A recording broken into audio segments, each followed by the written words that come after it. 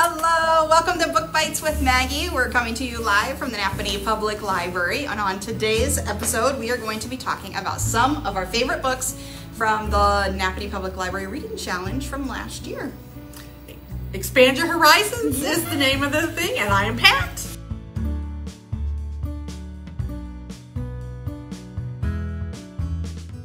Today on our episode we are again talking about Expand Your Horizons favorites. Expand Your Horizons has been our reading challenge for like 3 years?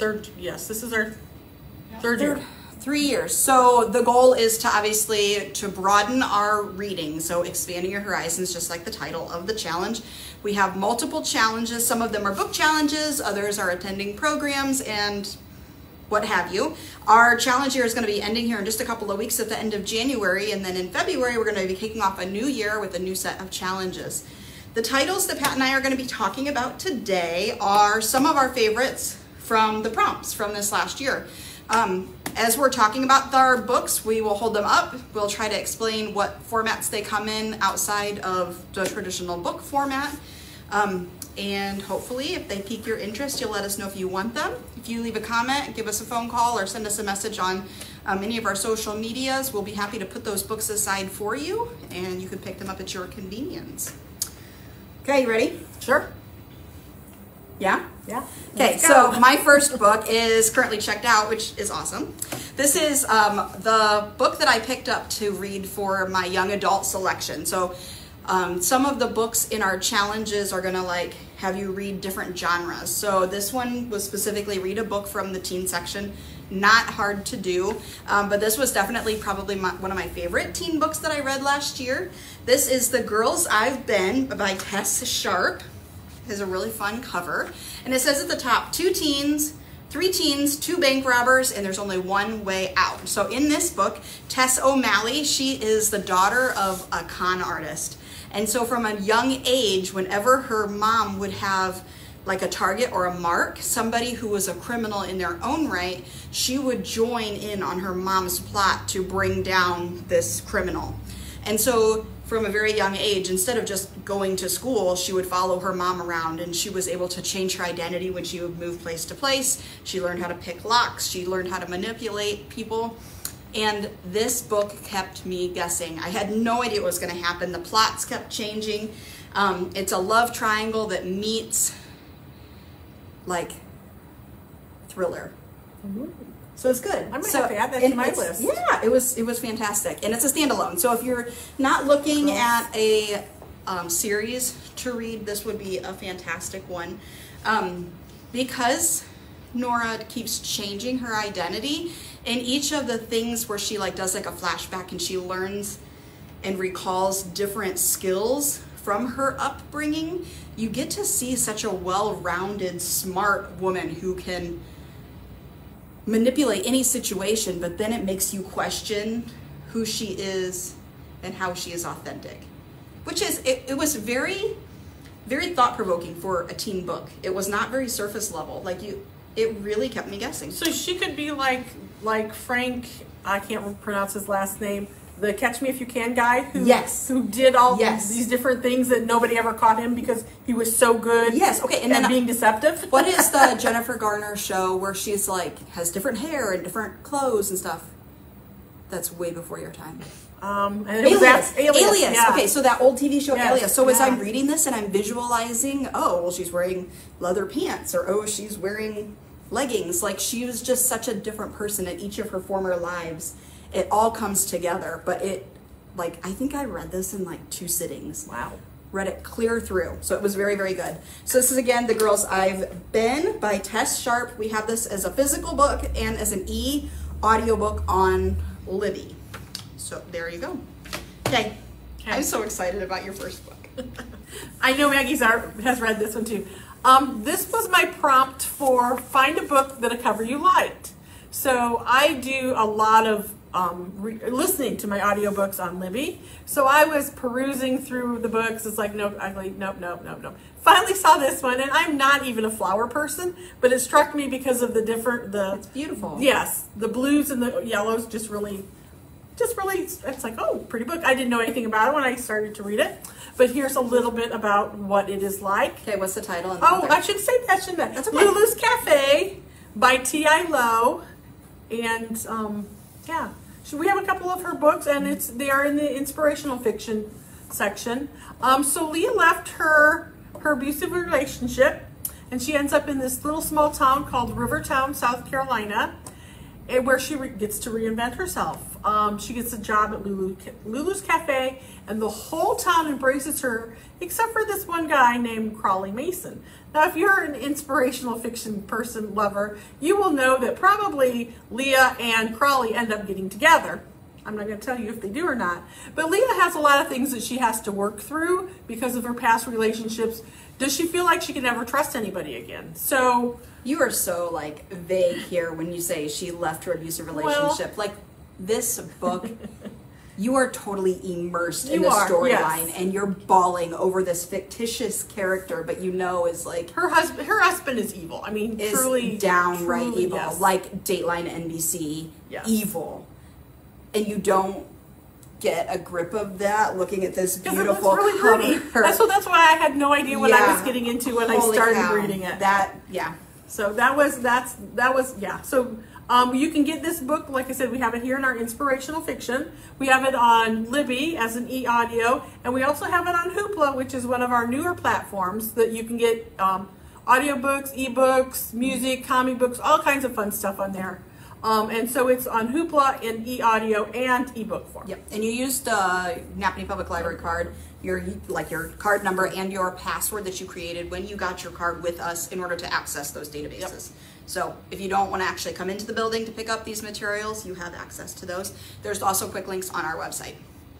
Okay, so another one of our task challenges was to read a book that was recommended to you on a podcast. I took that one step farther, and I actually picked up the book that was written by somebody who has their own podcast. That sounds fun. The Joys of Being an Amateur, The Power of Falling in Love, and Why You Need a Hobby by Annie F. Downs. Her podcast has the exact same name. That sounds fun. And on her podcast, she interviews different people. And then at the end of every interview, she always says, "What do you do for fun?" And this kind of is like a whole bunch of short stories from the people that she's met before. It is kind of like reflections on the relationships that have impacted her life. So if you are an avid listener to her podcast, some of these stories are going to kind of feel like old keel because you've heard them before. But if you are new to her podcast, or if you don't have a lot of her backstory, it's going to feel like very real, new content. Part of it is written while she's in quarantine last year, so you pick up on the nuances of what a very social person is going through when they're put into quarantine and they're by themselves, and how a social butterfly can be affected with their mental health. So this book actually hit a lot of different topics, but it was specifically one that I read for a book that was mentioned on a podcast. So that was my prompt. This one is one that's available as a book and an e-audiobook. It is on Libby as an ebook, and it's also on Hoopla as an ebook. So kind of short stories, quick read, but will also make you think. And when I was reading this one, it also kind of felt like it was written like she talks. Does that make sense? Yeah. So like not overly edited, just it felt like she was just talking. So easy to go. Want to do another one? Well, while we're on the same prompt, this is what I read for my book for a podcast. I honestly don't listen to podcasts, so I did some searching on books that have been talked about in podcasts. So this was one of them. The Goldfinch by Donna Tartt. It is a whopping 771 pages, I believe, which is funny because the other book that I have here, which is only 400 and some pages, is about the same size. So I thought that was funny. But it is a very heavy book, so this is not one you want to read while you're laying down in bed and have it drop on your nose because you may break your nose. But anyway, sorry. Please don't break your nose on our books. No, we don't want blood on our books. Okay, what's the goldfinch about? This is about a young boy named Theo whose mother is killed in an explosion at an art museum. Theo survives, and he is trying to make his way out of the art museum, and as he does, he comes across this old man who is in the process of passing away from his injuries, and this old man gives Theo a ring. And then Theo decides, also on his way out, to steal this painting called The Goldfinch. So then this is the story of how Theo grows up. He lives for a while with a very prominent family because his dad didn't want him, but then his dad decided he wanted him, moves him out to Las Vegas. Theo kind of gets into the criminal underworld, and so the story then kind of, he glides back and forth between being wealthy and being able to assimilate into the wealthy families that he knows, and the dark, dirty, gritty underworld of being a criminal. And there's also a bit of a love story in there for those of you who like love stories. We have this book, well, as you can see, it's in book. We have it on e-audio on Libby. We don't have it on Hoopla, check that. But we also have a movie here called The Goldfinch that is based on this book. So if you like DVD or movies, you can watch that. And so it's like, now I want to check that out to watch. To watch that one to compare. What's the winner of a Pulitzer Prize? Okay. Donna Tartt won the Pulitzer Prize for this book. So like the way that I haven't read this one. So this one, it feels more like a thriller than just fiction, or is it not that fast plot? It's not that fast plot. Okay. No.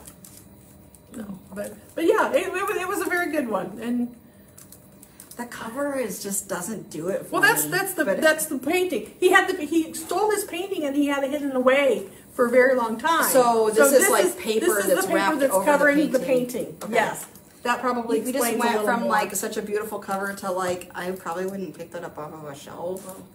So, but okay, that's why I didn't read. This is my beautiful cover book. Well, that's true, but it got me thinking. So yeah. I like so it. if you like long tome books, this is one I would recommend. Cool. Pam said The Goldfinch is amazing, so Pam really liked it. Yes, okay. Yes, she did. And Christy was making fun of your nose broken books. Well, yeah, it could happen. Yeah, crazy things can happen. Books can hurt you. They can. So you already did your book with a beautiful cover. This is mine. It's not new to Book Bites. This is one that we mentioned back last year in season 2. This is a time slip, so it would definitely fit into there. If you have been an avid watcher of Book Bites, you're going to already kind of know a little bit about this one. This is The Lost Apothecary by Sarah Penner. It has this beautiful like foil cover on it, and it's a mix between 1791 and modern day London, and it's going to follow 3 different points of view. So each chapter is going to come from a different perspective. One is a 12-year-old girl, one is a budding historian, and then one is going to be the apothecary, which is like that's German for medicine. Like a pharmacist. And so she has taken her skills, our pharmacist has taken her skills from treating ailments and turning them into poisons. And then those poisons she sells to women who have had men that wronged her. I feel like I just said that with this. Yeah. I promise I do. So I don't have a plot out for men in my books, but apparently. Can I ask you a question? Yeah. Did you pick this book up because it was recommended or because the cover is so pretty? Okay, so I actually read this one before it was published. So as an ARC. Yes, as an ARC. I read this one before it was published, and like I had an idea of what the cover would look like, but it did not look like this at all. Christy said that you're not supposed to judge a book by its cover. Is this Christy with a K and an I? This is Christy Brink. Oh, my sister. You haven't read this one yet. You need to read this one. You were judging The Goldfinch based on the cover. She says you shouldn't. You never judge it, but we all do. I do. I don't have enough time in my life to and sometimes we ask you read to. ugly books. Sometimes. And actually that's been a prompt in something that I've done before is read a book with a cover that you wouldn't have picked up otherwise. Yeah. Okay, so there's another Christy, obviously not the one that's watching us right now, who has also read this book, really loved it, so I didn't know who we were talking about. So this one here, I picked it up It has a beautiful cover, but I did read it before the physical cover came out. Do you want to hold this one up so you can kind of see the foil wrapping on it? So the two parts of this story, there's rules to the poisons. One, she's only going to sell her poisons to women, and they're only going to be used to harm men to get them out of situations. So a woman cannot poison another woman, and whoever the murderer is and whoever her victim is has to be written down into the apothecary's notebook. So that kind of pulls the plot all together. But through, multiple centuries, the storyline all comes together, going back and forth and having those different points of view. So this is a fantastic book. Sarah Penner, this one is going to be available as an ebook, an e-audio book, and a physical book. And we do have that one also in Hoopla and on Libby. So I hope that you were able to check that out in some format or another. Okay, what's your next one? No, Ms. go Pat? ahead. Go ahead. Do you another have one? more than I do. Okay, so this next book, we needed to read a book that focused on mental health. This was one that I probably picked up more to read because I needed a nonfiction read. This is What Happened to You, Conversations on Trauma, Healing, Resilience, and it's written by two different people, Oprah Winfrey and Bruce D. Perry, who is a psychologist. This one, I actually listened to it on Libby, and the way that the book is written is exactly like what it mentions. It's a conversation. So it's the back and forth of hitting and missing, almost like a therapy session. Mm-hmm. Like you're sitting in the corner listening to them on the couch, and it goes back and forth between some like stories and remembrances, and then also some clinical therapy sessions that Bruce had from people that he has also treated. And you almost feel Oprah, because they narrate it themselves, you almost feel her having these aha moments in their conversations. Very much so, yeah. I read that, or listened to that one too. Yeah, I listened to that one too. So I picked it up kind of with intimidation, like, what is a millionaire going to be struggling with type thing. And people are people. People are people. And money does not change where she has come from and the trauma that she has experienced. And some of her reflections I had never heard before. Some of the things that she actually is very quite frank about in this story, they were hard hitters. But because of the way that this book was written in that conversation style, and they interrupt each other, it kind of, it made it something it was easy to absorb without just going right over my head with big fancy medical words. So this one, again, we do have it as a physical book. I'm sure it's great as a physical book. It's got different colors in it so you know who is talking at any given time. But listening to it, I feel like I got a lot more out of it, because when they would speed up their voice or interrupt each other, or based on the way that they were like kind of chuckling or laughing, I could figure out the emotions behind a specific topic in conversation. So nothing wrong with the physical book, but in this one, the audiobook was fantastic for me. Again, we do have this one as available as the physical book and on Libby, but not on Hoopla. So this would be one that I recommend. Okay, go ahead. So the next one I'm going to talk about is a tragedy, and it truly, truly was. The Things We Cannot Say by Kelly Remmer. It's a story that alternates between modern times and World War II. And Alice is one of the characters. Her and her husband have a child. The child is autistic, and Alice does all the work with her son. And her grandmother encourages her to go to Poland to find out more about the family history. So she's very leery about leaving her son and her husband together. It ends up good, but moms don't like to leave their kids with other people.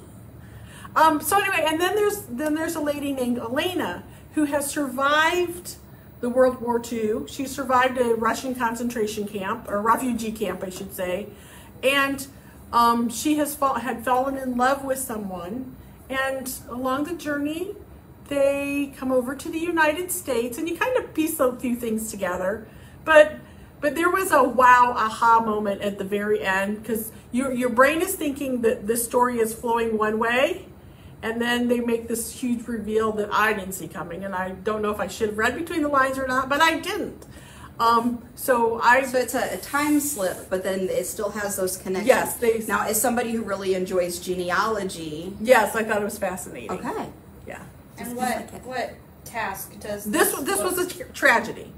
Oh, okay. And it was a tragedy on multiple levels. I mean, just the whole World War II and being in the Russian concentration camp, and then people that she loved died, and all those fun things. Oh, not fun things. All those sad things. I'm sorry, I shouldn't have said fun things. All those sad things that happens in your life, and then the big tragedy is what I can't talk about because I want you to read the book so that you find out for yourself. Unfortunately, we do not have the physical book here, but you can go to Overdrive and either listen to the audiobook or read the book, and we also have it on ebook on Hoopla. Perfect. Okay, so when there is a task on Expand Your Horizons, it's very broad. So when it says read a book that is about a tragedy or has like a subject line or a theme about a tragedy, you can take that wherever you want. So you could have read a nonfiction book on trauma. You could have read, a biography that's based on a war, a traumatic event, by Nicholas Sparks. Yeah. Yes. The two girls, the Mistaken Identity book with Yes. the two girls that they were in a crash. One girl passed away, the other girl survived, but there was the mix-up. Mm-hmm. So that would be So we like you to can take it however you broad. want. Yes, we love that. So I took mine a totally different way. I am a huge reader of like these illustrated covers. This comes up all the time. I'm like, oh look, it's a faceless little like book. But this one was my tragedy. So like yours is about real life, concentration camps and stuff like that. Mine is about it's a love story to begin, and then the guy is killed like that's a tragedy. Really early on, and I started bawling, and I'm like, well, I guess this is my task for a tragedy because like I cried in this book, and that's not a bloody nose like we were talking about earlier, but I cried inside of this book because like crap, like there went the whole storyline. He's dead. So what's going to happen in the next 3/4 of this book because one person is dead? Well, it is a tragedy because that process of healing that has to happen takes a sharp plot twist. So in this book, it's Anna and Spencer. Spencer passes away very early on. That's not going to be a plot twist. It tells you right on the back of the book that he's going to die. And when he passes away, that emotional trauma that is happening for Anna it's reoccurring. She starts to heal, and then she, enters those stages of grief all over again. And, I don't remember if it's Christmas Eve or it's New Year's Eve. At some point, she calls Spencer's phone, expecting just to hear his voice, to have that calming effect that her husband could have over her, and somebody else picks up the phone. So you get this P.S. I love you vibe to it. Why is somebody else answering her husband's phone? It goes into the reality of what can happen with a phone number, and it makes you go, why? I mean, like, it made sense. It's explained how this happens, and your phone numbers are recycled and all this kind of stuff. But it adds into a third element of healing, but at the same time, like, it's so precarious in this healing structure of how these two people who do not know each other, and then what becomes this phone conversation back and forth is built on sand, and it is not a firm foundation. And what the secrets that might not have been debilitating before can totally make that new mountain crash and crumble. So it looks like a happy-go-lucky book. Again, you pick it up because it's cute and funny looking, but whoo boy, this one kept me going. So this is The Last Goodbye by Fiona Lucas. This one is my tragedy, so if you're looking for a good cry this weekend, this might be one to pick up. We do have this one. I didn't write this one down. Oh. It's a physical book. Can somebody check and see if it's on Libby or on Hoopla for me? And I'll put a thing in the comments so we know what formats that is. That's my bad. I forgot to write it down. I only have one left. Do you want to go? Go for it. I think ours are both. This was my book. My prompt was a book written by an author who has a pseudonym. Oh, yeah, okay. And I think that's what yours is that's too. What it is. Yeah. So I don't know. What is a pseudonym? A pseudonym is a name that somebody uses in lieu of their original or their real name. Where pen the most pen name. It's a pen name. Yes. What are some of the most common ones that people might not realize? Well, J.K. Rowling is something Galbraith. right here. No, wait. That's the one. Yes, Robert Galbraith. That's what I just So this read. is J.K. Rowling. Yes, the Okay. person who wrote Harry Potter wrote this book as an adult book, and since she had such wide claim of fame as a youth or YA author or teen author, she didn't want. Well, I shouldn't say that. She decided to write this as a different name so that people wouldn't be saying, "Well, she can't write adult books." Type thing. You know, she can write whatever she wants. But there are multiple people who have done that. So like Nora Roberts, she writes underneath different names. She has, J.K. Robb, I think, is one of them. J.D. Robb. Yeah, writes underneath different names. Yeah. So like there's more authors out there than people probably realize. This was again a very easy prompt. All it takes is a little bit of investigation to see who the actual author is. And with all of our prompts, so with last year's list, if you're still trying to go through it before the end of this month, and with our new task list that's going to be starting in February, if at any point you don't understand a task, or you have questions about it, or you need reader's advisory and you would like some recommendations, that's what we're here for. Yeah. We are happy to let you pick our brains, and we'll help you complete those tasks and maybe pick out some books that you wouldn't have found for yourself. And along with that, we have, for those who like Expand Your Horizons or are interested in joining us, we do meet, and we're going to try to meet quarterly this year so that we can talk about the books we've read. If you have questions, then you can come to one of our meetings and share suggestions and get suggestions if you're stuck on something. And we have a Facebook group. We do have a Facebook group. Yep, that so you there's can constant join. communication. Yes. So this is actually, yes, what did I say? Oh, Cuckoo's Calling by Robert Galbraith, who is also J.K. Rowling. This is a first book in a series. I believe there's 4 books in this series. And it's about a disabled war veteran, Cormoran Strike. I can't pronounce his name very well. He's hired to find out what happened to Lula Landry. Did she jump, or was she murdered? So this kind of follows her along. It's like a police thriller? It is. It's a mystery. So Okay. yeah, it takes him into the world of multi-billionaires, rock star boyfriends, designers. You know, just about every rich person that you can find, this man has interviewed, and to find out what happened to Lula. So I don't know, but anyway, I would recommend. I know Pam, who talked about the other one, she loves these books too. This book and this book are about the same size. This one though is 400 and some pages versus the 700. Okay, so if I was to read this one, do I need to read each of the 4? Are the 4 they're individual? separate, they're individual. It's all him as the inspector, but they're 4 different cases. So you wouldn't have to necessarily read them in order or right. in tandem. So okay. and we have them in our mystery section, as they're only in the library. We have them in the large print and the regular print mystery section. They're not in Libby or Hoopla. Okay. So, but this was another good one. And Pam let us know that The Last Goodbye is only a book. Okay. Oh, well, thank you for looking that up. That's probably why I didn't write it down, because I was going to remember. And I didn't. So now it's your turn. Yeah, so my pseudonym author is Christina Lauren. I've read almost everything. Well, there's one series I don't think I've read by them. So it says Christina Lauren. You'd think that's one person. It's actually a duo that writes together. Christina Hobbs and Lauren Billings. They write underneath one name. So that's where you get just their first names. And they publish books together. This is going to be an open door romance. To me, an open door romance is going to be a little bit more descriptive than they close the door and then the sun is coming up the next day.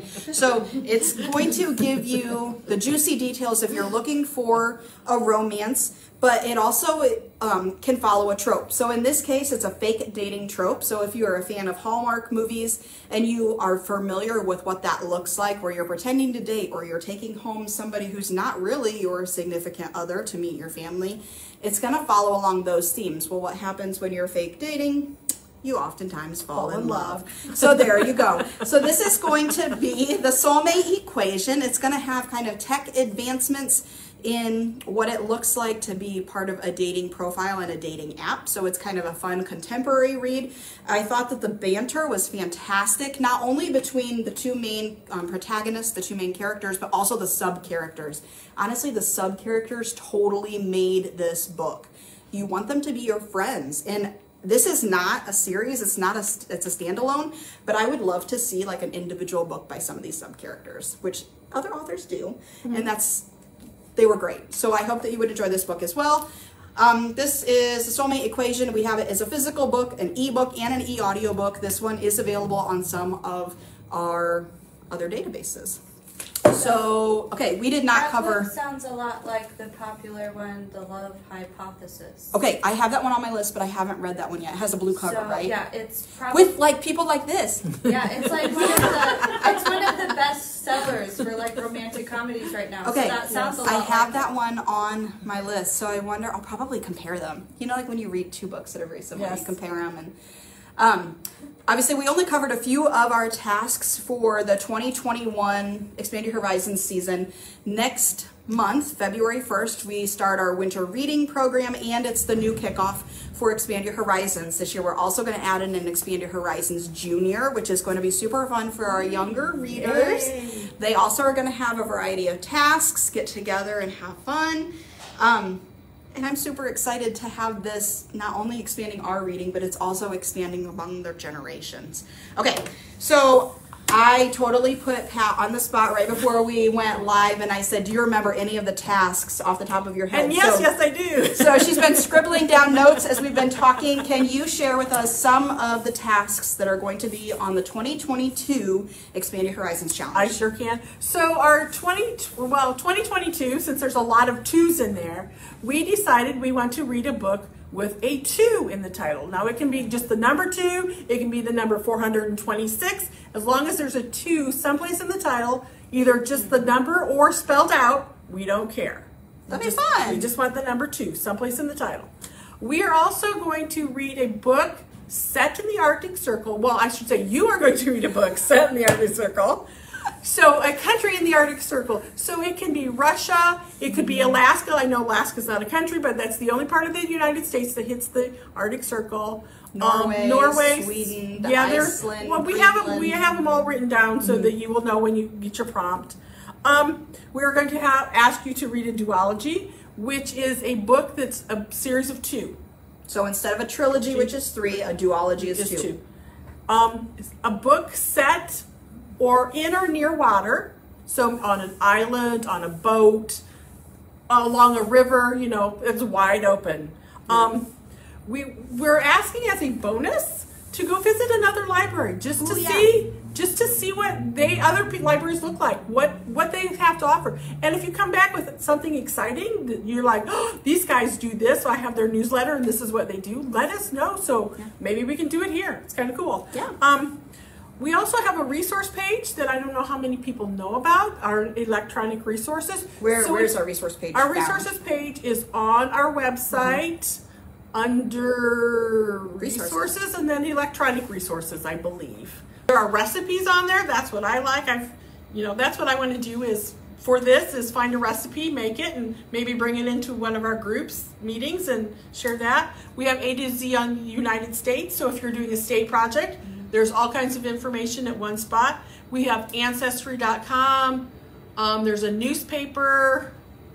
Newspapers.com, I think, is linked to that. So there are multiple different electronic resources that we have that you guys can use. Ancestry can only be used here in the building, though. Or at the Napanee Center. Or the Napanee Center. I'm trying to think what else. I thought of something else, and I don't remember what it was. So it's based on your IP address. Yes. So it's contingent on where you are signing in, but you'll have access to that with your library card. So the best part about Expand Your Horizons is that you do not have to have a library card. That's correct. Participate. Yeah, so you can read books from home. Yes. You can absolutely read a magazine from the doctor's office, you know, like if it fits your prompt, If it's absolutely. And what we did at our last meeting, we asked the participants who were there, what would you like your tasks to be for next year? Yeah. So that's where some of these came from. And our reading lists just keep on growing. Our to-be-read lists are massive. But you know what? This is fun. We enjoy having this Digital Readers Advisory with you. This is only our second episode for this season. When you come back to join us in February, our first theme is going to be mysteries and thrillers, and for the first time ever, we're going to have 2 guest hosts. So I hope you come back. Join us if you are looking for some mystery and thriller reading options. Bring a piece of paper and pencil, and as always, we will have a list in the comments if you don't have a chance to write down specific authors and titles. So Pat, thank you so much for joining us thank today. you for asking. This was fun. We will see you next time, and our content will be available here on our social media page, as well as pretty soon it'll be over on YouTube. So we hope that you found some titles that will pique your interest. Let us know if we can put them on hold for you. Until next time, see you later. Bye.